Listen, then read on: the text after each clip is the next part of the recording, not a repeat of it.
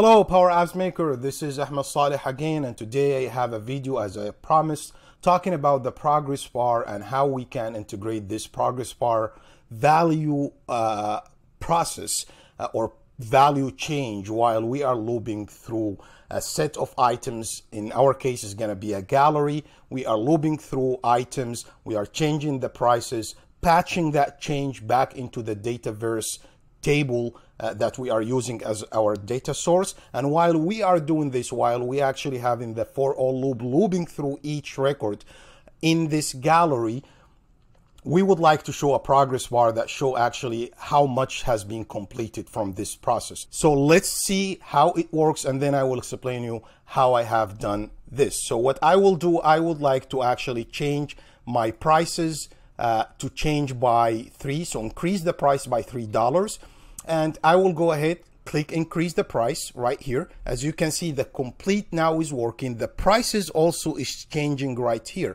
I'm gonna go ahead and scroll all the way down to the bottom. As you can see, the prices is changing. You will see the changes is happening here in this column, and also the progress bar is actually working. By the end of this, it will be the last change that we have in the last dollar amount, as you can see right here.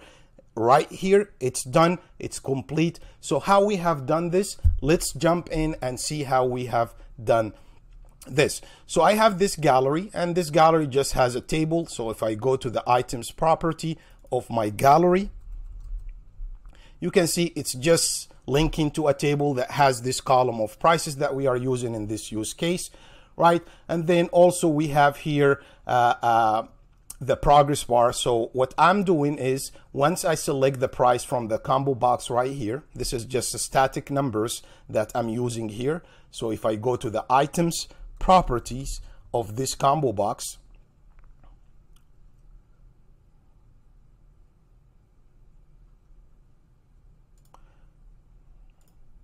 you can see I'm using actually the sequence function. I have just 10 prices, and I'm adding just using the concatenate function just to show these prices as you can see here, as we are showing these prices right here in a dollar amount, right? Then after that, in the increase price, for example, both of them, it's actually the same function, the same formula. The only difference is one is actually increasing the price and one is decreasing the price. So if I go to the increase price right here, we are using a collection. So the first thing I'm using, actually, I'm creating a collection right here, and this collection will hold basically the loop number, in which loop iterations we are in now, right? So it's going to be incrementally increased, right? So it's going to be increased every time a loop is gone. So it starts by 0, and then for all the items in my gallery, I'm actually patching the change price. So I'm using the patch function in the table data source I have, order items. This record is my record, and then the item price basically is equal this record dot item price plus what I have selected from that price or prices combo box, right? The value of that, it will change. So if I have a price $12 plus the $3 I designated to be the change up change of the price, so plus that price, and here is going to be changing, and then basically the record is going to be updated for the new price. And then I'm also using a collect, so I'm collecting in my collection. That's this value that I'm collecting, right? The loop number is going to be the last of my collection, so the last item in my collection plus 1, right? So this is going to be, so the first one is 0, the last one is 0, then the first iteration is going to be 1. So that's mean I have a new record.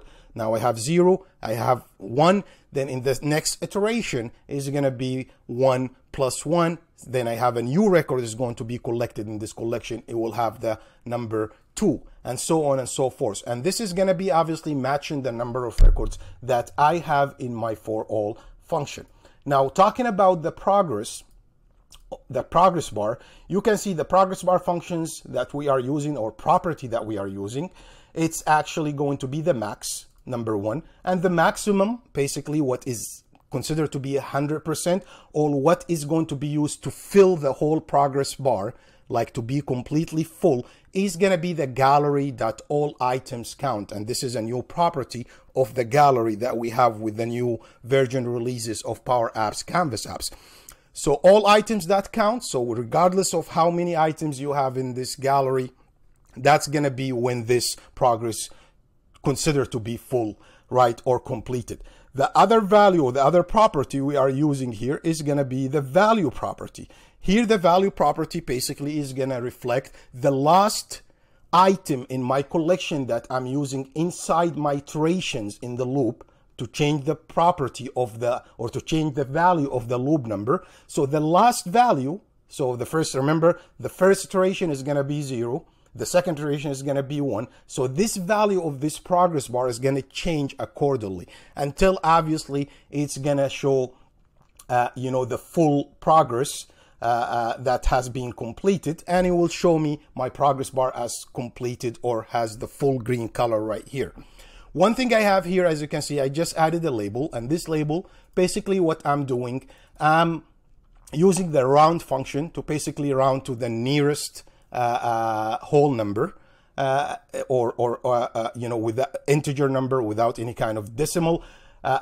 So basically this is the value of the count rows of and this is the current, basically, because this is a collection is going to be filled automatically inside the ForAll loop. So it will show me that progress, right? So every time I'm going to count the rows, that's mean how many item has been completed, right? And then I multiply using just, a formula, basically multiply the number by 100 and divide it by the total number of items that we have in the gallery minus 1, because we are starting from 0 in that collection. And this is exactly what's showing us, the status as it has been showing at this point, right? So now let's go ahead and try one more time, and this time we're gonna actually try to decrease. So again, I'm gonna let's go actually decrease by $4, right? And then I'm gonna click decrease. Every time I click the decrease or the increase, it will reset my progress bar back to 0, obviously, and then it will start the process inside the ForAll loop iterations to increment the value in my collection. So I'm gonna go ahead and decrease, and as you can see, it starts, it's working now. As you can see, it will actually show you the change of the price. As we mentioned, it's happening right here as we go in. If we go down now, we will also see that the prices actually is changing one by one, and by the end of the list of the prices that we have in this gallery, we will expect this to be completed, and this is exactly what happened. That's it. I have the blog post where I'm actually sharing the code and I'm giving some kind of use case descriptions of what we are doing this, but there is too many use cases you can think about, specifically if you are using the patch function inside the ForAll loop to patch basic values in a row based on another value in that same row.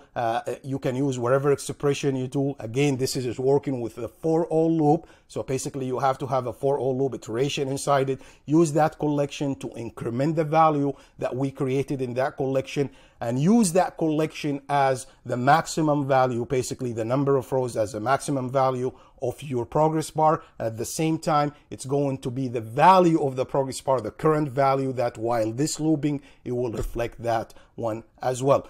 If you like this video, please like it, subscribe, and share with others. And I will see you in my next video next week. Bye for now.